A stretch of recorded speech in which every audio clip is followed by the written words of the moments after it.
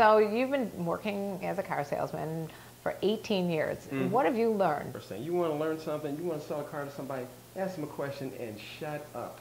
And they'll tell you everything about the relationship, everything about what's going on, sometimes too much information. And you're just going on with it.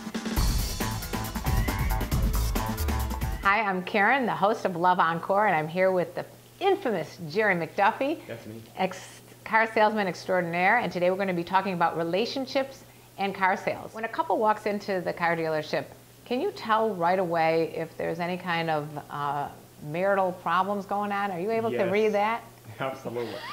And what are the signs or the tells that? Well, hello is the first thing. When you get the hello out, you kind of see the reaction for both of us. And that is, what are we looking at today? Is it new or used?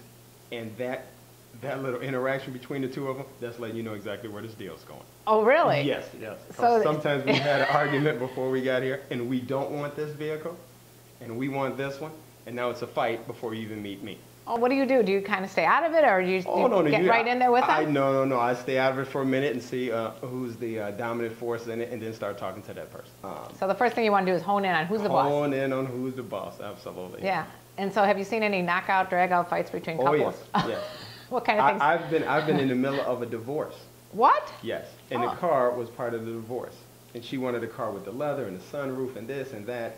And he was like, no, that's not going to happen. So I leave the transaction, go to the desk, and they're like, Jerry, you're handling it. Why are you taking so long? And I tell them that story, and they're like, no. They don't want to get up and help me. They're like, Jerry, you'll figure it out, which I did. And what did you figure out? And he actually ended up winning.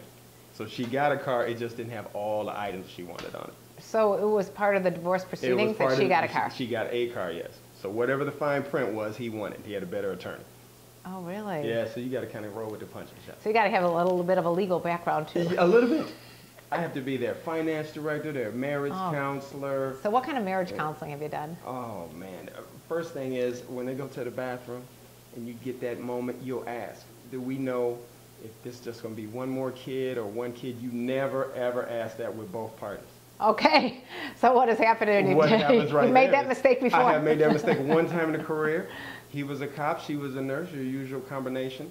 He's rocking the baby in his arms. They're buying a vehicle, can carry 5, and I say, oh, how many more are you going to have? And he says, oh, 2 or 3, and she stops writing. That's it.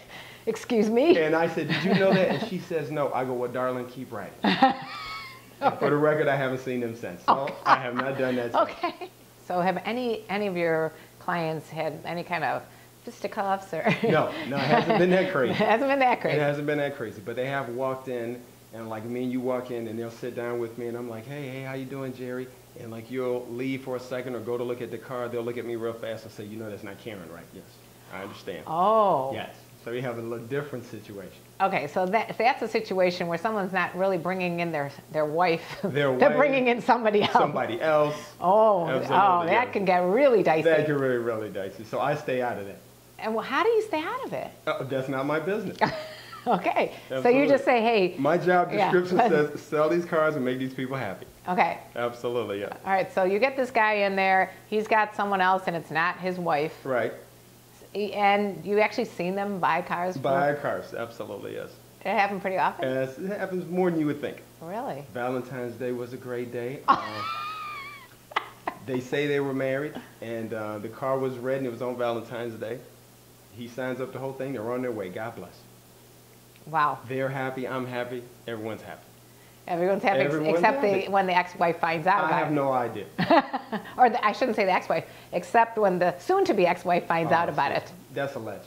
That's alleged. That's alleged. Yeah. You plead the 5th on that one. Plead the 5th and the 6th. This has been a lot of fun. Very entertaining. We learned a lot about the car salesman business. Yes. And about relationships in general. Yes. And about the need to listen to people. Yes. Thanks for coming on the show, Jerry. Thank you. No problem. And if you want to reach Jerry McDuffie, his contact information will be on in the description box below here on YouTube. Keep buying cars. Keep buying them. I'll be there.